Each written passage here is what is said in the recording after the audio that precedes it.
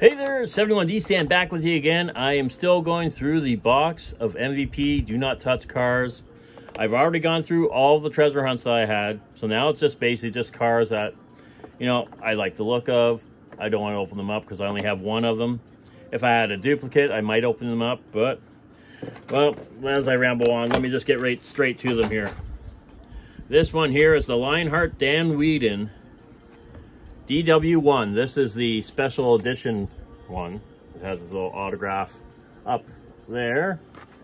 And I checked, there's about, this is the third of three. None of them were treasure hunts, unfortunately, but this one I believe would be the most valuable, being the special edition. And that was the premiere from 2012. Going back to 2007, first editions, we have the Shelby Cobra Daytona Coupe. Is that not a beaut? So, of course, that one definitely stays in the box. I'll stick with the, well, actually, this is a 2006. It's a 1970 Dodge Challenger Hemi.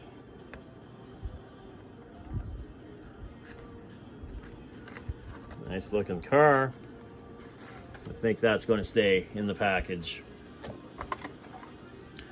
Going to jump back into 2007s. Have a couple from the Camaro collection.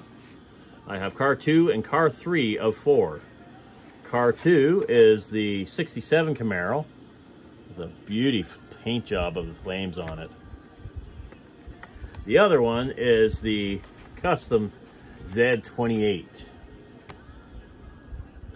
Not as nice as the 67, but hey, gotta like the Camaros just like I like the Mustangs. I got a couple more to show you in this video. Next we have, I'm not sure what year Batmans these were. This was a DC Batmobile. I want to open this one, but I don't want to open this one.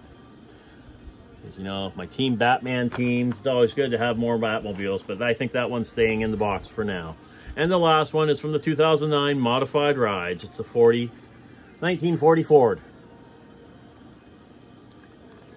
And, you know, that beautiful car there. Always like the classic trucks as well. So that is the video this time around. Be sure to come check out some of my other videos. I'm going through this whole box. It's all going to be little short videos. Be sure to give me a like, subscribe, comment, and I will see you in the next video. Thanks for watching.